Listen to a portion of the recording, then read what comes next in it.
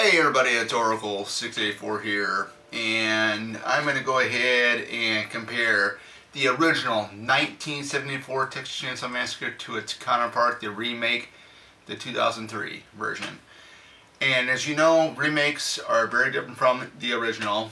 We all know that. If you guys, pretty much know the formula, they change stuff up. This has got some very big changes with the remake compared to the original. We do not have the Sawyer family in the Texas Chainsaw Massacre remake. They are the Hewitt family, so that's a little something a little different. The group of kids that Leatherface and his family terrorize and torture and whatnot are different. You don't have a Sally Hardesty. Jessica Biel is pretty much the Sally Hardesty in the 2003 remake. You don't have a Kirk, you don't have a Jerry, you don't have a Franklin, you don't have a hitchhiker. If you have something like that's similar to like a hitchhiker, it's a girl. It's one of the main victims that did get away that they pick up. That's kind of an homage to the original film, but of course, something very tragic happens to that individual inside their van, and it's just, it's wild. Again, I'll say that there's similarities for the R.E. Emery character, Sheriff White, which technically he's not the sheriff. You'll find it out in Texas Chainsaw Massacre at the beginning. He kind of resembles maybe the cook from the original film. But I think between both films were kind of scary. I think the original was more scarier because it was in a different time, different decade, 70s, early 70s to be exact, and then the remake being in 2003, the early 2000s. So of course, with the original they were able to get away with a lot more stuff than now what they could do with the remake in 2003 because it was two different decades. I would think, R.E. Emery's character in the remake, and even in Texas Chainsaw Massacre at the beginning, I thought he was more scarier than Andrew Bernarski's Leatherface. He has that personality. I mean, he can talk, just foul mouth this, that way, and just some of the stuff that he just mentally does to these kids in the remake is just unbelievable. And of course, Emery was a real life drill sergeant, from what I've heard, and it does pay off with what he does in the film, because I mean, man, he actually had I actually had like goosebumps, just some of the stuff that he was just saying and stuff like this and that, and it's like, wow. You didn't get that with the cook in the original film. I mean, of course he was kind of, he wasn't foul-mouthed or anything like that, but he was just very, very, very strange, very, very wacky, definitely scary at the same time, psychotic, I would probably say. Now, Leatherface in the original, that was freaky. I'll admit that was very, very freaky. Andrew Bernarski's Leatherface in Texas Chainsaw Massacre 2003, I wouldn't say he was all that frightening. Like I said, Sheriff White, R.E. Emery's character, was a lot more intimidating, a lot more menacing than Leatherface was. That's just my opinion. I think the best jump scare would have to be in the original with Franklin's death. That I didn't see that coming. Out in the dark, and they're, Sally and Franklin are moving through the dark. She's pushing Franklin, who's using a wheelchair. And it's so dark out there. Franklin's holding a flashlight, shooting it in this direction, that direction. All of a sudden, he shoots it in one direction when they stop, and all of a sudden, here comes Leatherface with the chainsaw and gets him, and all hell breaks loose there. That's just, I actually talked to a friend of mine. What did you like better, the 2003 or the 1974 film. He said the 1974 film. Now, I have to agree on that. The 1974 film was pretty terrifying. It was good. I mean, you'll never see another film like it. Even on set with the when they're at the Sawyer house, the conditions in there were so terrible. It was just amazing how they were even able to film in that type of environment. Like with the remake, they didn't go through those different types of conditionings that I know of. So the characters between both films, I like. Let's just put it this way. I like, if somebody had asked me which one would you watch more of, the original Texas Chainsaw Massacre or the remake from 2003.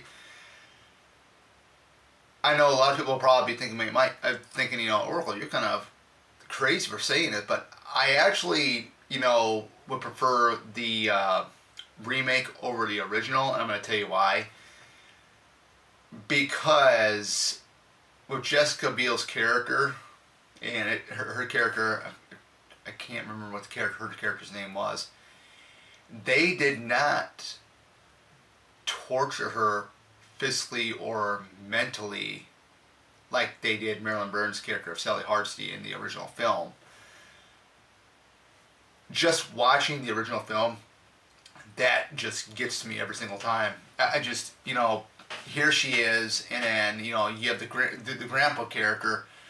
I don't know if the guy in the wheelchair in the original was supposed to be the guy in the wheelchair that has his legs cut off or amputated, whatever you want to call it. I don't know if he was supposed to play the role as the grandpa character from the original film. Of course, you didn't really get to see the scene with where they have Grandpa whacker and stuff like that, and, you know, like you had in the original. But I know there was a scene in Texas Chainsaw Massacre at the beginning with with Jordan Brewster's character in there, I believe. But yeah, they toned Texas Chainsaw the remake down a little bit because who knows what the reasonings were for, or what Marcus Snipple's direction was with that. But I can watch the remake more than I could watch the original, because the whole thing with Sally being the only one left alive, and all the things that the Sawyer family were doing to her was just, oh, it was terrible. It was just, you know, it felt like your hair was standing straight up. I mean, that's how so real it looked, so real it felt to me. And the only thing that came close to that would be probably the Rob Zombie's Halloween 1 with the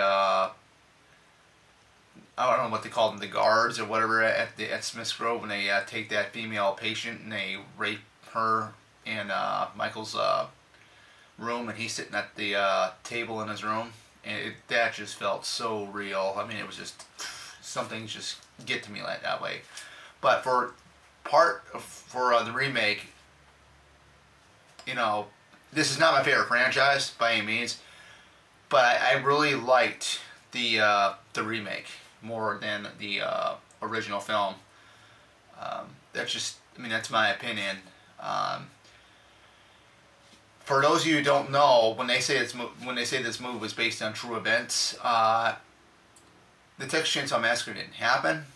They're basing it off the Ed Gein story, because Ed Gein killed his victims, and he would peel off their skin and so on. Pretty gross stuff. So that's, you know, Leatherface's whole thing was he was gonna his mask is made out of human flesh. So that's that, and plus cannibalistic family, we should say it that way. With the original film, the thing that I probably liked the most is that it was set in the 70s. I thought that was really, really cool, because this is pretty much